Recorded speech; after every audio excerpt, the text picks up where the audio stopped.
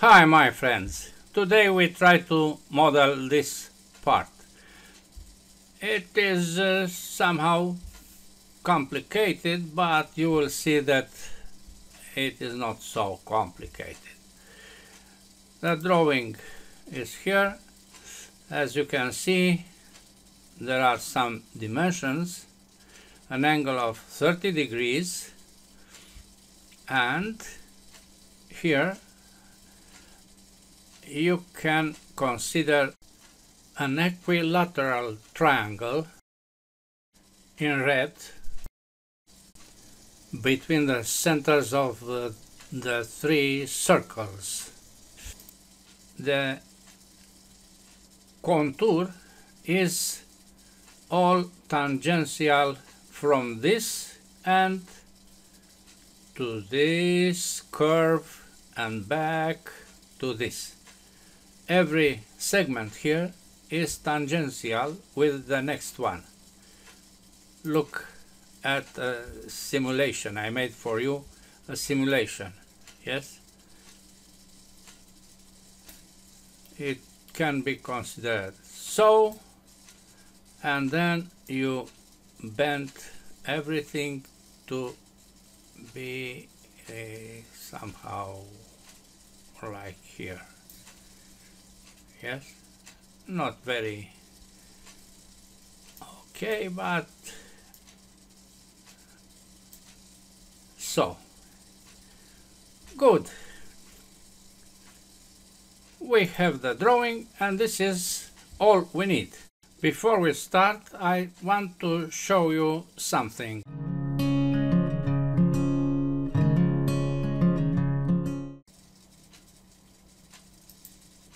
A colleague of mine uses CATIA. CATIA is a very powerful CAD software, but it seems to be pretty complicated with a part like this. I invite you to see the tutorial by using the link I present here, and then to look at my tutorial.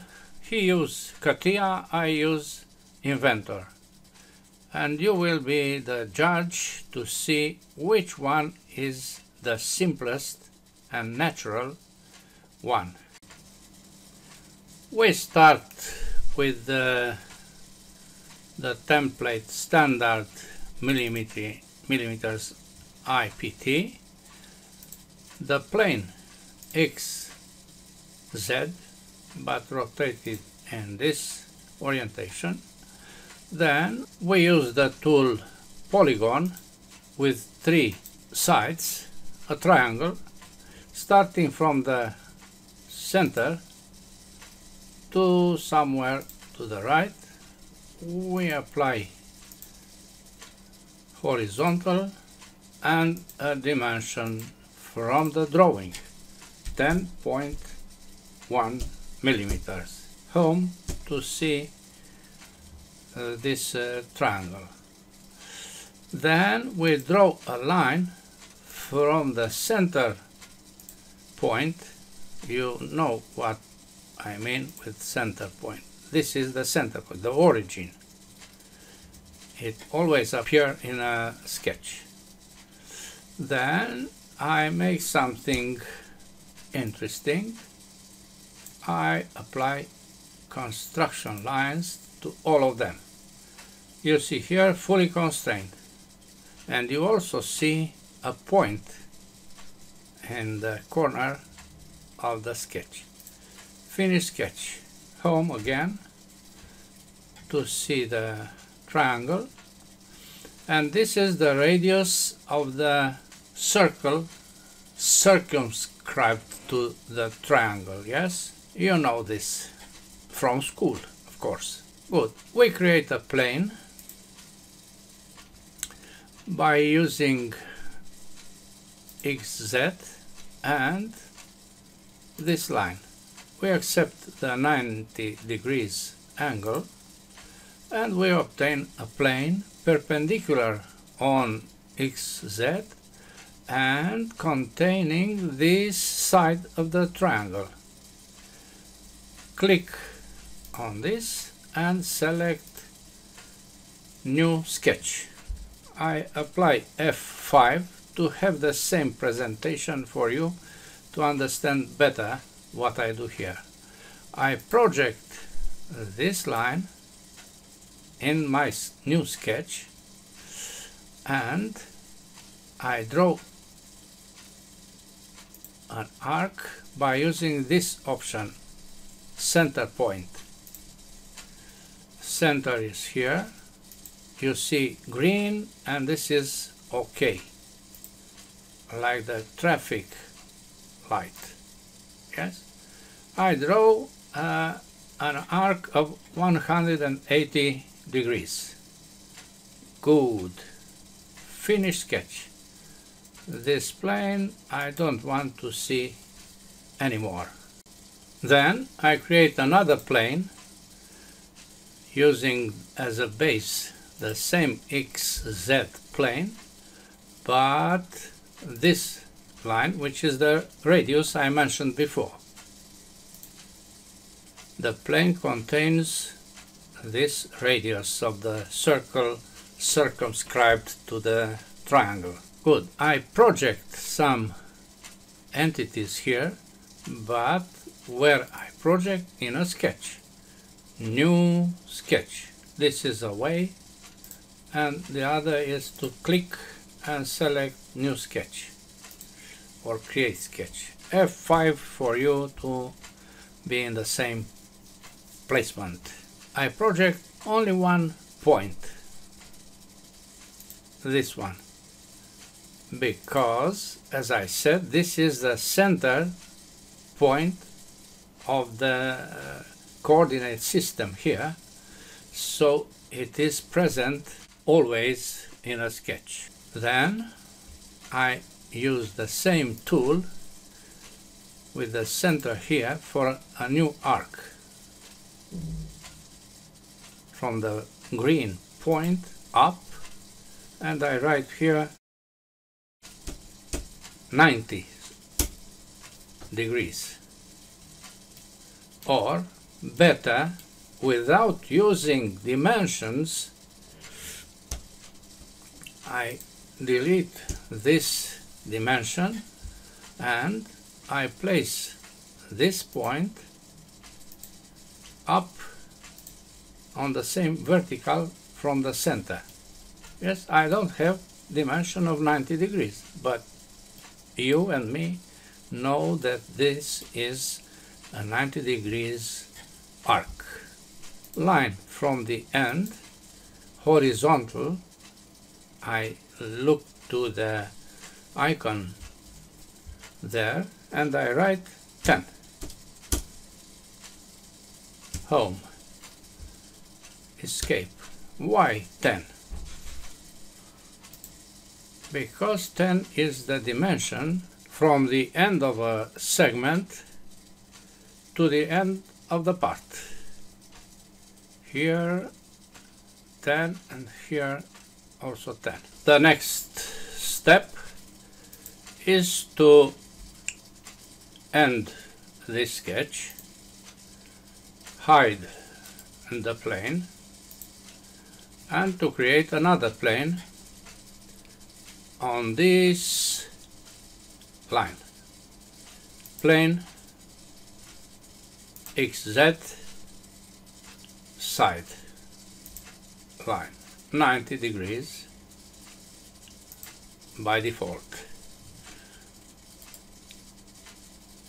A new sketch here, F5 to have the same placement, and then we project this point, the end of the arc, and be careful, this line which is perpendicular on the plane, that means that the point is just here. The projection is a point, this point. Very important. Okay, we draw a line from the end of this arc up, not important how long it is, because we restrict the end of the arc on the same horizontal with that new point. We don't measure anything here. Then we draw another arc from this center. You have to see green. Where is the point? Here is the point. Yes.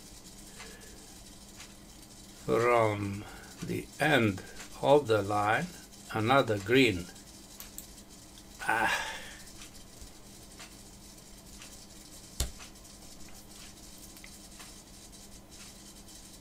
Is this vertical? Let's see. I make it vertical. Now it is okay. Good. An arc from this point as a center, and this end of the line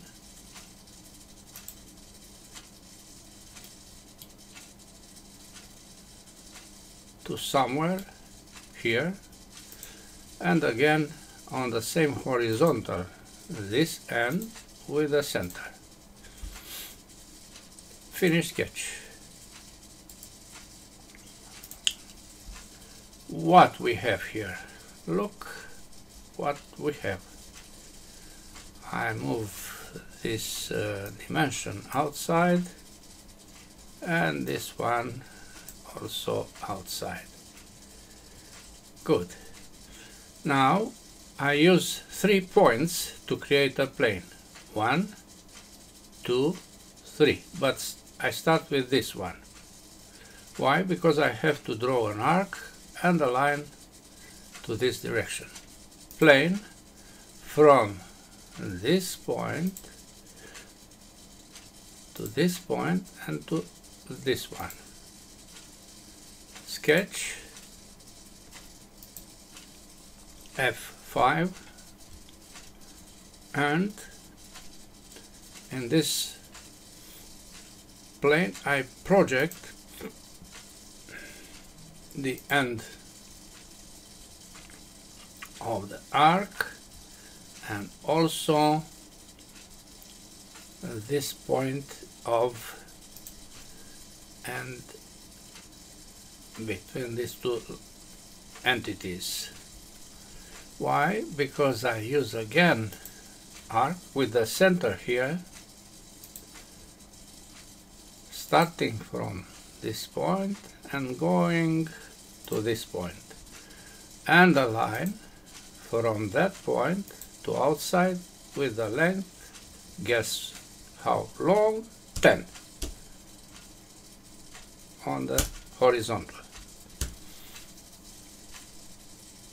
Once again, I place the dimension outside very high.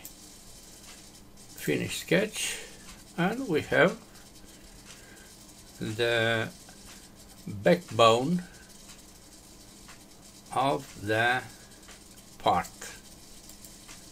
Visibility, plane at the end of this line, sketch, circle, F5 from this center, diameter of 5. Finish sketch, hide the plane, visibility, and we apply sweep on this and these entities. Yes, okay. We hide also this sketch we apply visual style. Shaded this, and a material as in the drawing, stainless steel. F6, and as you know, the volume must be 1489.914 cubic millimeters. Let's see. Properties, physical update 1489.914, the same as the model. That's all for today. Thanks for watching. Bye bye.